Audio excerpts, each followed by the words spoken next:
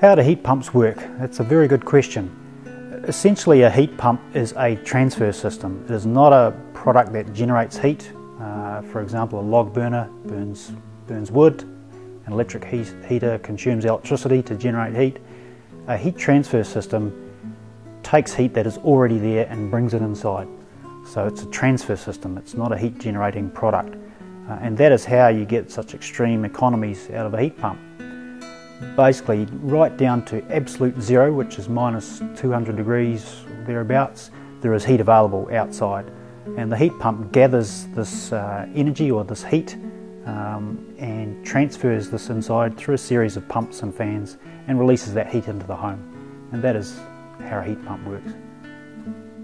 If you've enjoyed this information and would like to receive free 20 videos on the commonly asked questions regarding heat pumps in Dunedin, please go to www.heatpumpsdunedin.co.nz.